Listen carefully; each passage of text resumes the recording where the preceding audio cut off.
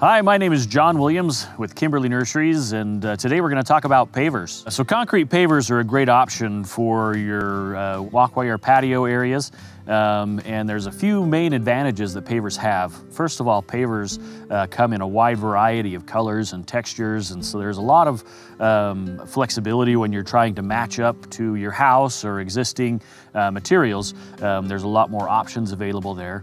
Pavers are also a lot more flexible, meaning that if something happens down the road and you need to change things up a little bit, or if you have some future settling that happens in your walkway or patio, it's very easy to pull up pavers, adjust the situation and lay them back down and have a patio that's as good as new.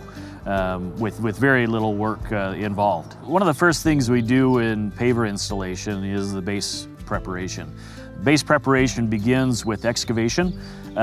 Typically when we install pavers, we like to excavate down anywhere from about 7 to 12 inches, depending on the type of paver installation. It's important when doing your excavation not to over-excavate and to be able to build your base up on undisturbed soil. And the primary reason for that is when you over-excavate, you loosen that soil up, and it's really difficult to get it compacted back to the point where you wouldn't have future settling. So the best thing to do is dig down, don't over-excavate. If you do over-excavate, just fill that over-excavation in with road base and be sure it's compacted really well.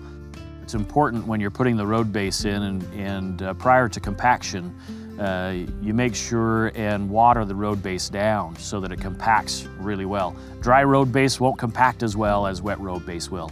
You want to get it wet to a point where it's not soupy and not running off, but that it holds together really well. Imagine if you picked up a chunk of it and pressed it in between your hands, it would form a nice ball without water dripping out of your hands. The road base layer is important to have that compacted really well.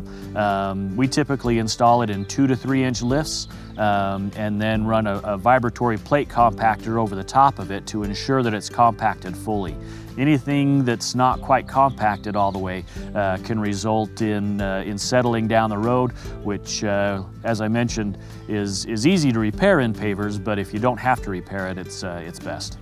We recommend a minimum of about 4 inches of road-based gravel for foot traffic and a minimum of about 6 inches of road-based gravel for anything that's going to have vehicular traffic, like a driveway or something like that. You want to make sure that your road base is flat with also some slope to allow for water to drain off of the surface. So the next layer when doing a paver patio installation is the sand layer.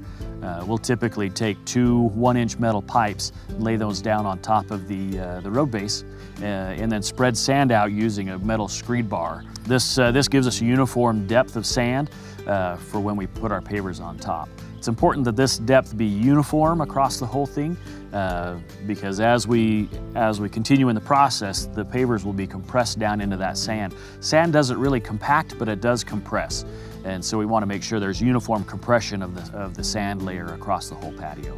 After we have all the sand installed, we're able to move on to the pavers. Paver installation goes right on top of the sand layer. Typically we'll start on one side and work to another. It's okay to walk on the pavers lightly after you have them installed. After you have finished laying out all the pavers, we can move on to the finishing phase.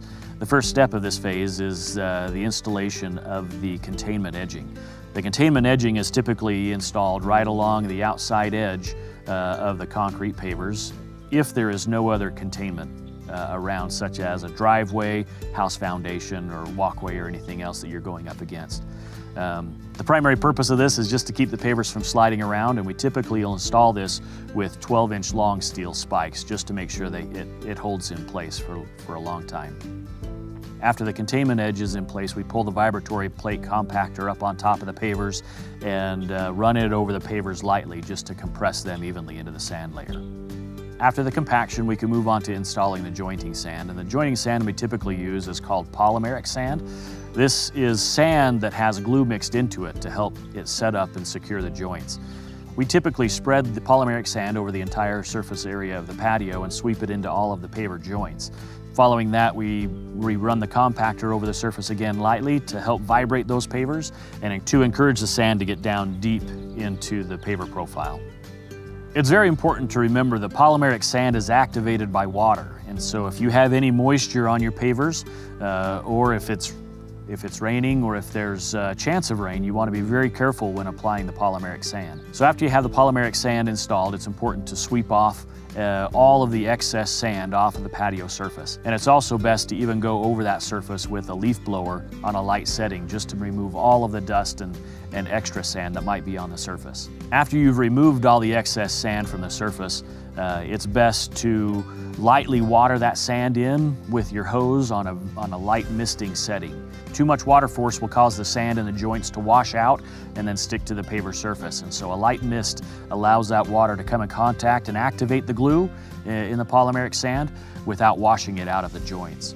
After you've misted the patio area a couple of times, it's good to just rinse off the entire patio area and your pavers are finished.